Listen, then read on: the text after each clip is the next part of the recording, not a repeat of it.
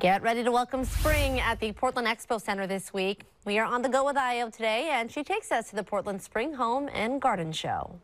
The Portland Spring Home and Garden Show kicks off today and runs through Sunday. You'll be able to see over 250 vendors from across the home and garden industry. And believe it or not, this event has been going on for over 70 years. Now, you know there's got to be something to it if it's been going on for so long. So if you want to take a look at what's around us now, this is a beautiful floral installation from a world-renowned floral artist from Australia. She creates these beautiful immersive and interactive designs that you see, and here she is now. This is Julia Rose. Wonderful, beautiful name, and Thank wonderful, beautiful installation. It's amazing. Tell me about this. So I conceptualized the piece for over a year, and then about a month ago I did a call out on social media, and overnight we had 50 people, 50 artists put their hand up to come and bring the pieces to life.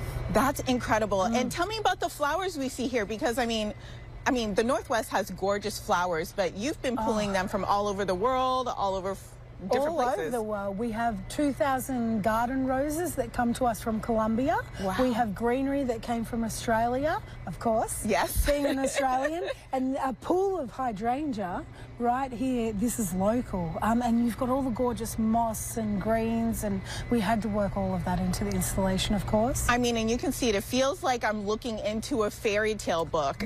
Yeah. That was the setting. This is a photo opportunity. We want people to come here amongst all of these vendors and just feel relaxed, you know, like in this little floral wonderland. So wonderful. And the cool thing is that people are going to be able to do workshops with you and do a book signing. Yes, so we have flower crowns, we have flower beards, which will be fun for the ladies and gentlemen. Of course, Everyone wants a flower beard. And then I have a book signing on Saturday. So I have a book called Color My World, written about me as an artist.